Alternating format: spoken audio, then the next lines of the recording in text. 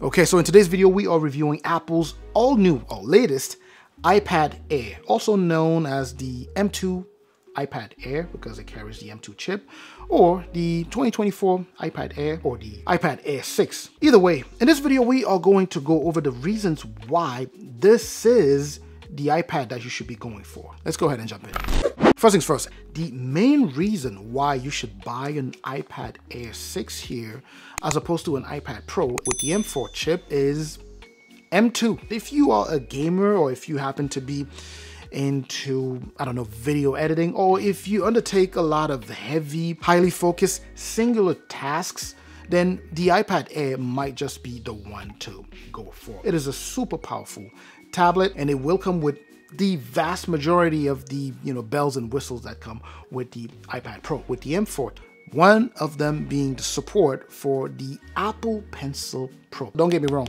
I still hate this, but either way, the stylus does come with enough features for me to go ahead and forget about that tapping sound. But anyway, so the M2 is the main reason you should go for this one. The support for the Apple Pencil Pro is the next reason you should buy this tablet, right? Because you'd still have access to the same accessories that the iPad Pro has access to, right? Well, except for that new Magic keyboard, right? That's only compatible with iPad Pro, but I digress here. The next thing is going to be this display. It's beautiful.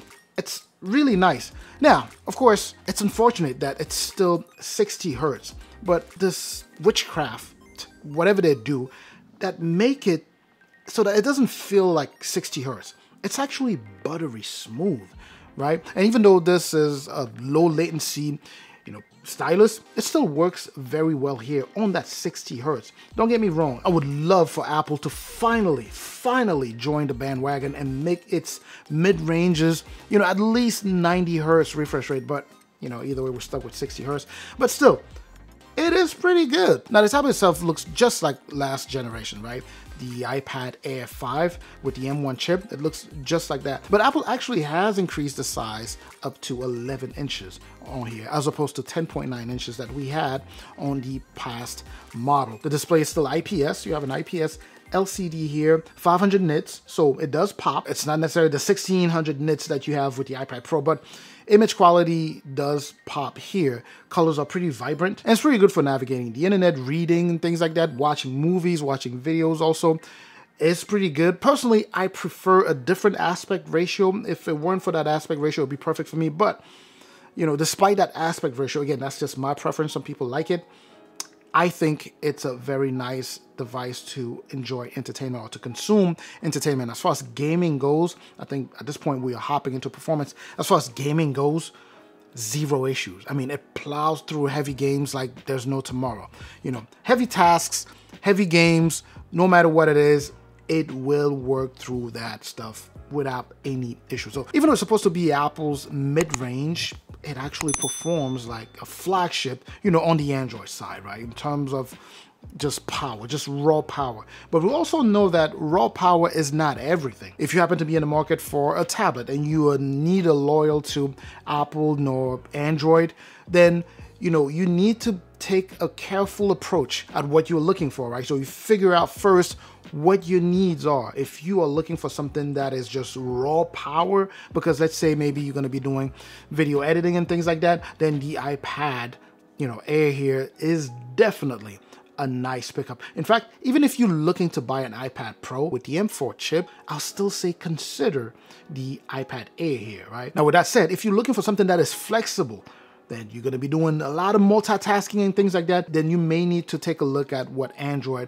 has to offer, what you can find on the Android side. In terms of physical features, since we just talked about the size of the tablet here, you do have some pretty decent speakers there. They sound okay, right? They are decent. They definitely are fuller. I wish they were crispier in terms of sound quality, but still pretty good for enjoying entertainment and things like that. You do have, of course, Touch ID here, as opposed to Face ID, which is what you have on the iPad Pro. So Touch ID, it's very fast, it's very secure, for you to unlock your tablet and be good to go here. On the back of the tablet, you have a 12 megapixel wide angle camera, and on the front, you have an even better camera. You have a 12 megapixel ultra wide angle camera that does support center stage. So it has that ability to auto frame, right? These are some pretty neat features. When it comes down to battery life so far has been excellent. I have no complaints. I don't anticipate the battery to go bad. I still have my iPad Air 5. Battery is still pretty good on that thing. I anticipate that battery life here is going to be just as good as that. So that's another thing you don't need to worry about. In terms of the configs, the iPad Air here comes in 128 gigs of internal storage. That's the base. And of course, that's with 8 gigs of RAM since it's now carrying that M2 chip, right? 8 gigs of RAM, 128 of internal storage. You have the ability to go for the next config, 256 gigs. Keep in mind that you do not have the ability to expand that internal storage, right? So if you were to buy the base 128, like what I have here, that's all you got. That's 128. You can use, external storage and things like that, but whatever you buy is exactly that, minus however much the internal system, eats up. And the camera is pretty decent in terms of quality, right? You get some pretty decent pictures. These are not the cameras that you're reaching for in order to take your favorite pictures that you're going to post on Instagram, but quality is definitely pretty good, especially when it comes down to documents and things like that. And it also supports 4K videos. Now, with all of this said, here's my take. I think this tablet is the one that the vast majority of the population should go for. A lot of people buy the iPad Pro with the M4 chip and barely touch 2-3% of what the M4 can do, right? And of course, don't get me wrong, if you just like it, by all means, right? Personally, I advocate for people, if you can buy something that you enjoy just because of the way it looks or just because you feel like buying it, go ahead, go for it.